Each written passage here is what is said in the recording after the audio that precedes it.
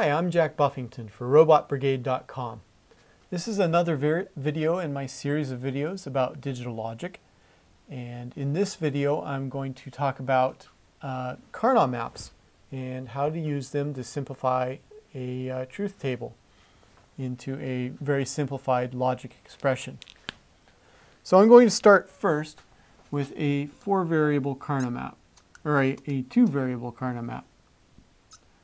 And a Karnaugh map looks like a grouping, a grid of cells. And these are my variables, A and B, and they each have two different states. So for A, this row represents 1, this row represents 0. And I'm going to do the AND gate first. So we all know that AND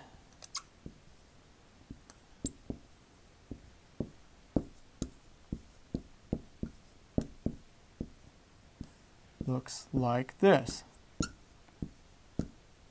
And if I were to represent that in a Karnaugh map, it's going to end up looking like this, where if A is 0 and B is 0, then the result is 0.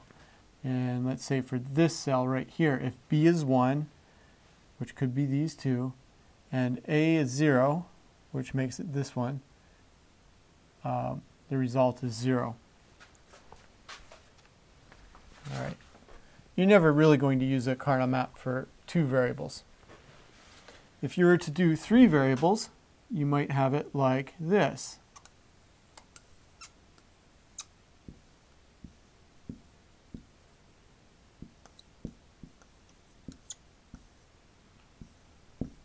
And for how you number it, it is in gray code. And to give you just a quick refresher on gray code, a 1-bit gray code is like that, 0, 1.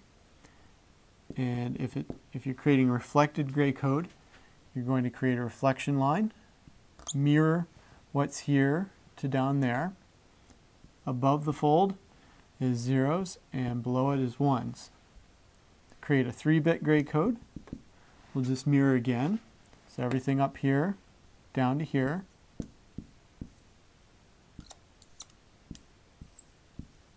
And then above it, it's all zeros. And below, it's 1s. So anyway, we're not doing 3-bit on this one.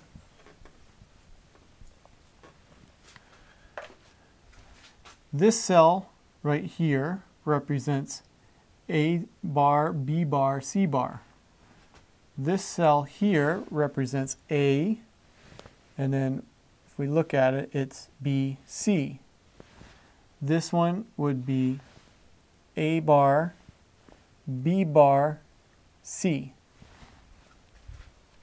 Okay. Now I'm just going to jump to a 4-variable Karnaugh map, because that's when it starts to get useful. So if I have A, B, C, D, okay, didn't draw that the best.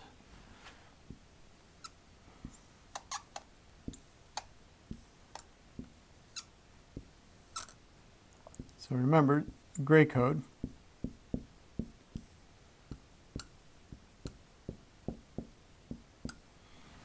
Okay.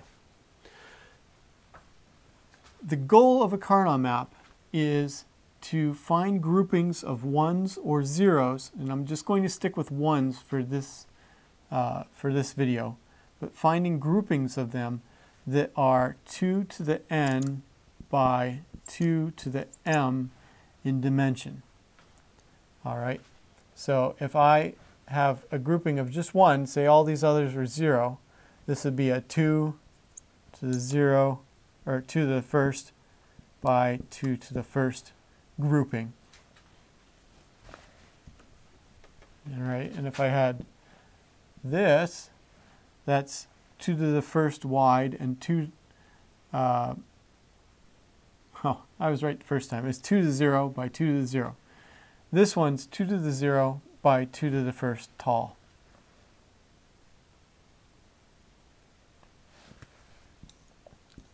All right. I'm going to just create a set of zeros and ones. So the first thing I'm going to do is I'm going to select the largest possible groupings. In this case, here is one of them. And then I have to determine what is common to all of these cells.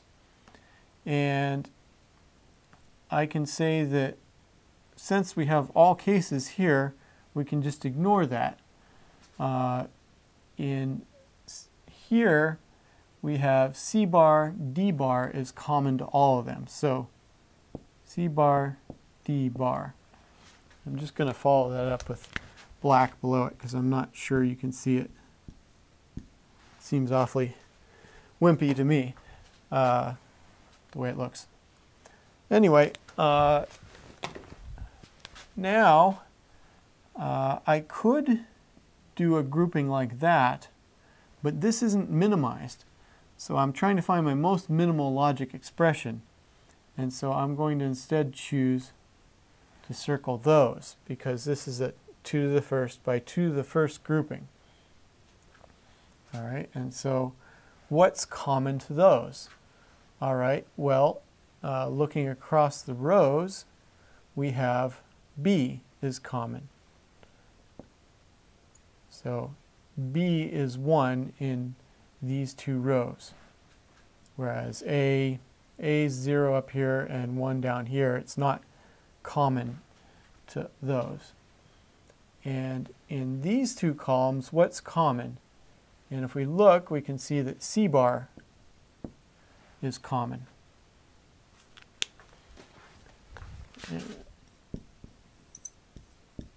Just in case you can't see that. And then we're going to do one more. What do we do with these? Well, once again, we could circle that, but that's not the most minimized logic.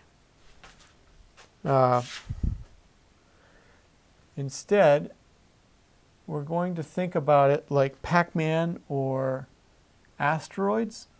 If you remember those video games, your ship could come off of one side of the screen and come onto the other, or it could go up the top and then up through the bottom.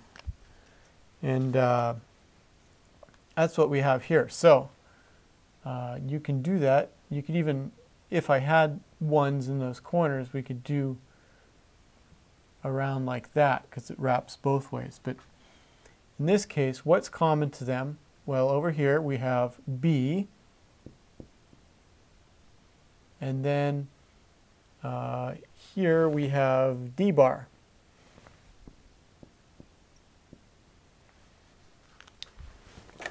And so what we have here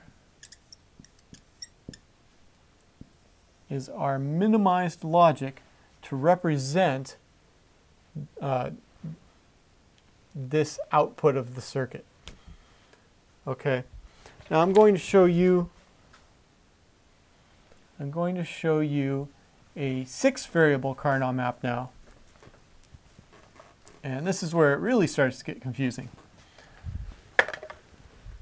6-variable Karnaugh maps have 8 cells in each direction.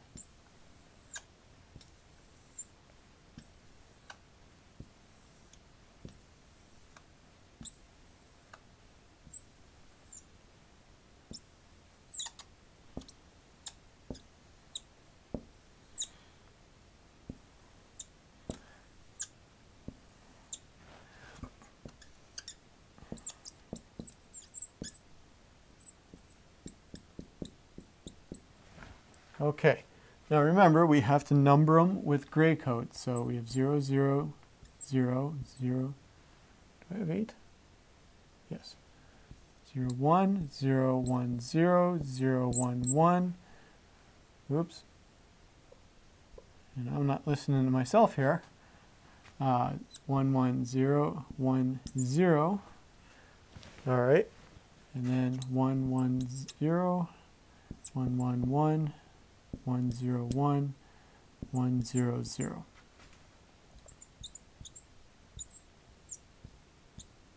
I'm just going to continue these lines up because it gets a little confusing. This is 0, 1, 1, 0, 1, 0, and 1, 1, 0, 1, 1, 1, 1, 0, 1, and 1, 0, 0. Okay, now that we have it drawn, let's take a look at how things work with a 6-variable Karnaugh map. In the 4-variable, we were looking at how they were just adjacent, whether it's wrapping around the sides or just in here. With the 6-variable, it becomes more complicated. You have to start thinking of a little sort of a rainbow going across here and one this way as well, connecting the rows. So if I were to do ones here, these are actually adjacent with the 6-variable Karnaugh map because these share E and F. That's in common to them. So if I were to label these two, it would be A bar, B bar, C, E, F. That is the minimized term for these ones. Okay, and likewise, to get really tricky, if I were to do that, all 4 of these share, this arc of the rainbow. So now I could describe that. What's common to them is B bar C. Oops. That was supposed to be A bar, B bar, C. But now if we've got the 4 in there, it's B bar, C, E, F. Would be a minimized way of representing them. And of course, if I have, say I had these ones here, you could still circle them like that, and you could say, what is common to all of them? Well, definitely D, E, F, bar, all of them, D, E, F, bar, bar, bar, like that. And over here, we have in common B. So it just kind of gets tricky with the 6-variable Karnaugh map, but I think you can see where I'm going with this. Hopefully it's helped. If you like this video and you'd like to see more videos about how to work with digital logic, check out my YouTube channel. I'm Jack Buffington for RobotBrigade.com.